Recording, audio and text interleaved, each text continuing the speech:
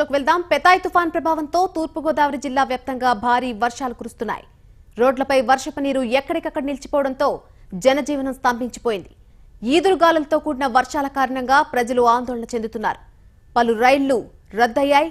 దీంతో దూర ప్రాంతాలకు వెళ్లే ప్రయాణికులు తీవ్ర ఇబ్బందులు పడుతున్నారు.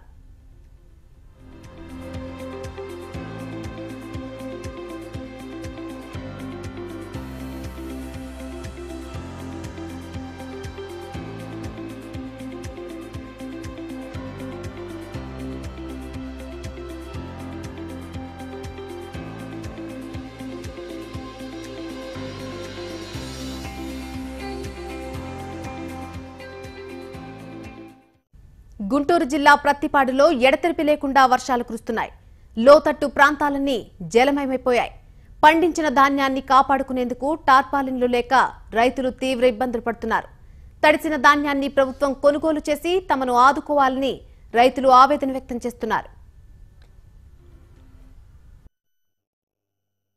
ఈ పెథాయ్ తుఫాను కారణం వల్ల వరి పైరు బాగా ఇబ్బంది అయిందండి. బాగా తీవ్ర స్థాయిలో ఇబ్బంది అయింది. కోసిన పైరు డ్యామేజ్ అయింది, కోయింది కూడా డ్యామేజ్ అయింది. కోసిన దాని వల్ల మామూలుగా యంత్రాల ద్వారా అయితే 2,000-2,500 తీసుకునేవాళ్ళు.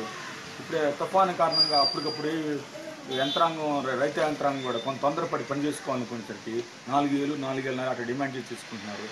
ఆ ద్వారా కూడా రైతు నష్టపోతున్నాడు. మేము కూడా 10 ఎకరాలు లాగేసామండి. కోసింది ఉంది, కోయాల్సిందే ఉంది.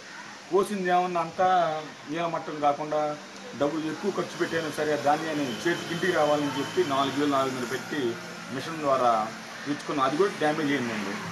కోయాల్సిన వచ్చేసరికి అంతా పడిపోయింది. దాన్ని మళ్ళీ వర్షం దెబ్బకి గింజ డ్యామేజ్ అవుతుంది. దానికి కూడా ఇబ్బంది పడ్డారు రైతు వారికి బాగా. మా ఏరియా చాలామంది ఇబ్బంది పడ్డారండి. మిర్చి రైతులు ఇబ్బంది పడ్డారు. దీనికి తుఫాను కారణం బాధితులకి చేయుతుండవ